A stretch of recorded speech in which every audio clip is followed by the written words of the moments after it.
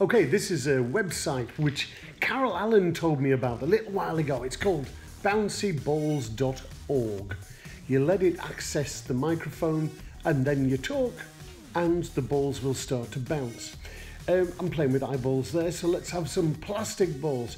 You change the theme from plastic balls to emoji balls and just talk or make a sound. It's actually designed to stop people making sounds, so you've got to stop the balls or the bubbles from actually moving. But we use it, of course, for encouraging vocalization, which is great. So you can increase the amount of balls that you have, and of course you can really decrease the amount of balls you have, so you've just got a few there. This is a wonderful app. It works on PCs, it works on Macs, it works on iPads, it works on Android, it works absolutely everywhere.